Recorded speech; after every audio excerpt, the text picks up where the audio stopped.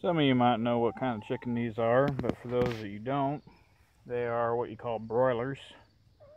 They are commercially developed for the purpose of growing really fast and really big so that they can be eaten.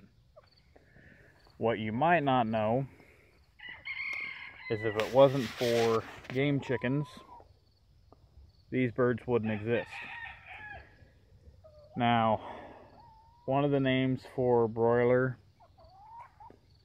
is the Cornish rock.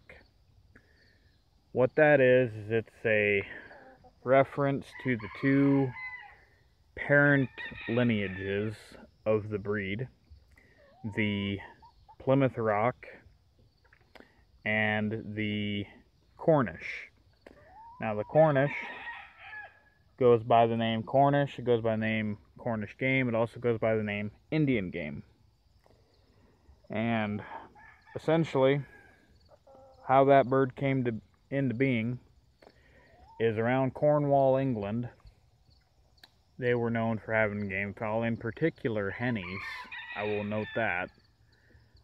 But the reason they get the name Indian game is because they were some of the earliest known crosses to Asils in England, where we actually know for a fact they were crossing them to Asils. So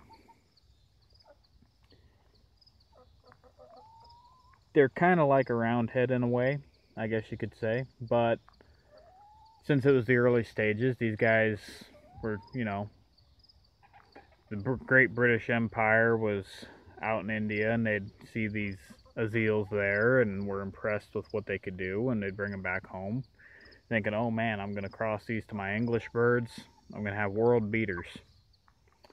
Cross them, didn't quite pan out, and they ended up just, here and there on random farms, and they found out, you know what, these birds aren't really that good for what I wanted them for originally, but man, they taste good and they got a lot of meat to them.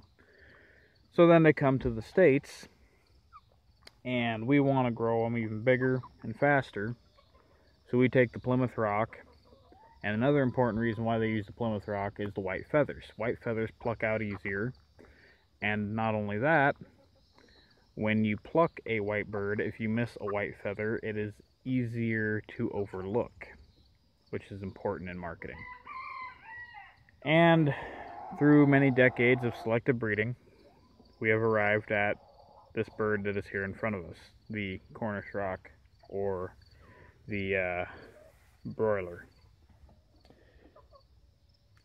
I grow mine considerably larger than what most people do, but you gotta do what suits you.